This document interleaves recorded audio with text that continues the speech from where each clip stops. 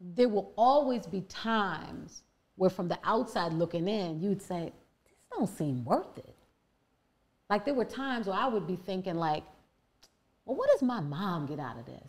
She's holding him down. She's taking care of us. She never has a moment to herself. Like, when does she have any fun? When does she, you know, but that's from my perspective looking in, like, I couldn't deal with that. I would need a man who would be doing, but I am, and I'm also looking at ways in which I feel like he's always running the show. He's running the show. Well, when does mom get to choose? Not realizing until I got older, the ways in which women, and I'm specifically now talking about black women because these are the women that I've watched, have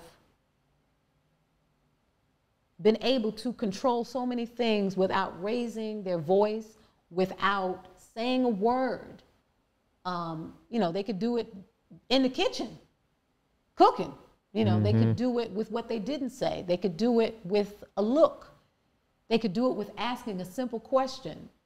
That the effect of that question that they asked has the brother thinking, damn, you know, the power of women. Yeah. And so the quiet in my mom, and I'm not saying all women are quiet, but my mom was, you know, my father was like, my mom was quiet, you know, in that way. Not like she was quiet with us, but I'm just saying that the two of them, the dynamic was very much, they were very much opposites. So I was more so looking at him in the power position and her in the subordinate position, but really that wasn't the case.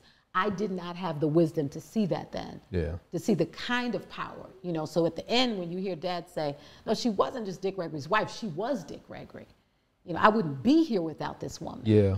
The ways in which she was able to navigate things, perhaps without us or him even knowing. So there were times when I looked in and said, man, I don't see how this is always worth it for Mom. That's just from my selfish perspective and my, you know, unwise perspective. Whereas when you watch them go through all the years and you live through those years with them, or at least some of them, you know, it's like I wasn't around, you know, when they got married, but for that which I witnessed, you know, 60 plus years of marriage. And then you see what they built. They could have walked away at any time. They could have. You think about all the things that come up in relationships. Any number of things could really be reasons to walk away on any given day. So I can't imagine how many of those things could have come up for them. Or did that you guys just didn't know about. I wouldn't even know because they was old school. We didn't hear, I never heard them argue.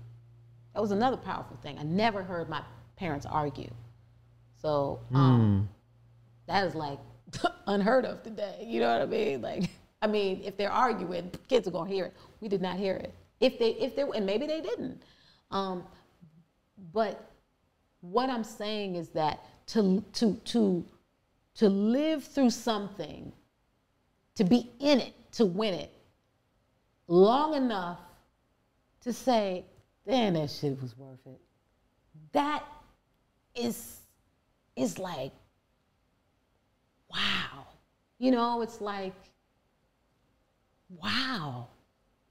And to talk to Mom now, she could tell you, you know, for days. She'd be talking for days if you were asking why was it worth it.